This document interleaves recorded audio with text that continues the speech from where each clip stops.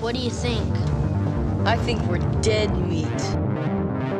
Real dead meat. You dead meat! Go ahead and laugh, you guys. If I ever find a little bastards that did this, they're dead meat.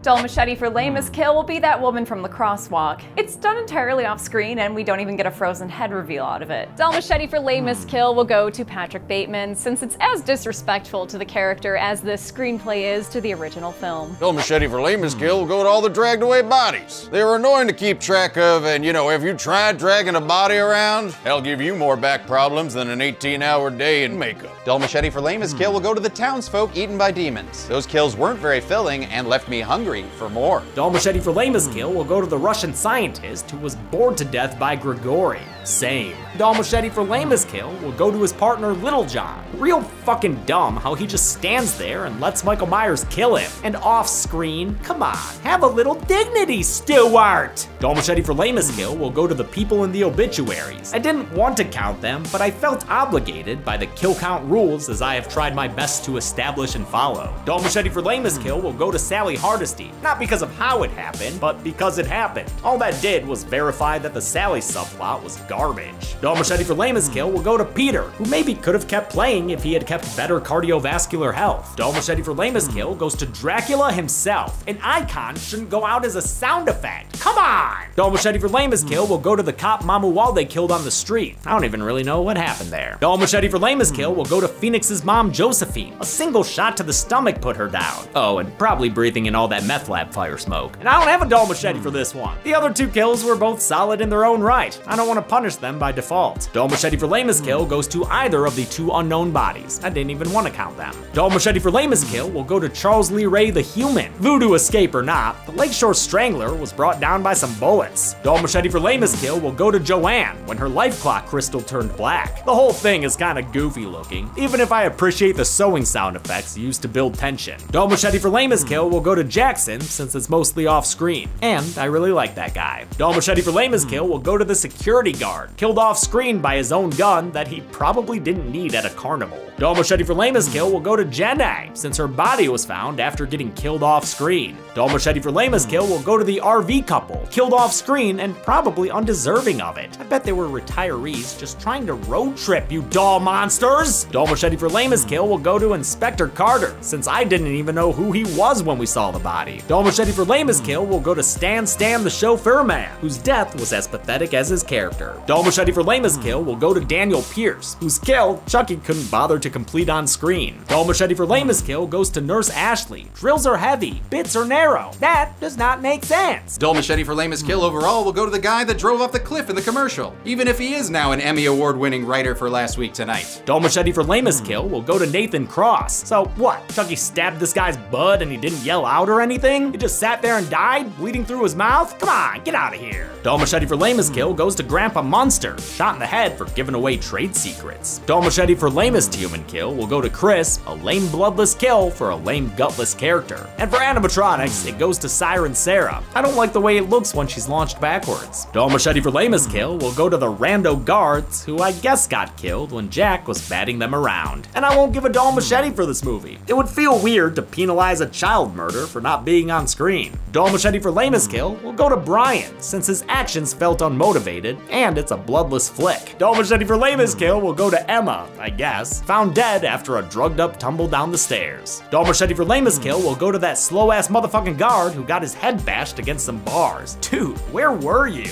Dull Machete for lamest kill will go to Paca, since it's an off-screen kill that wasn't even done by a predator. Tough luck, dude. Dull Machete for lamest kill goes to Santa Claus, mainly because, I mean, did they eat him? I'm not sure what gremlins do, and they had all winter to figure this out. Dull Machete for lamest kill goes to Mr. Wing, because he didn't even get a death scene. Dull Machete for lamest kill will go to Principal Himbry. It's not very good. Doesn't even make me want to say, ayy. Dull Machete for lamest kill will go to Hallie, since it's a basic slice and dice with an exceptionally dumb build-up. What? You heard me! Dull Machete for lamest kill will go to Cotton Weary. Look at how buff Liev Schreiber is. I don't buy that Roman Bridger took him down. 100% bullshit is more like it. Dull Machete for lamest kill definitely goes to Ivan. For a main character, his death was blink and you miss it bad. Dull machete for lamest kill will go to Deputy Haas. A single stab, even the victim had his back to. Dull machete for lamest kill will go to Deputy Clay. Was that his name? I never really asked. Dull machete for lamest kill goes to Private Bedford. Plenty of people got killed off screen, but this is via neck snap sound effect. Show us some bone, Boyle!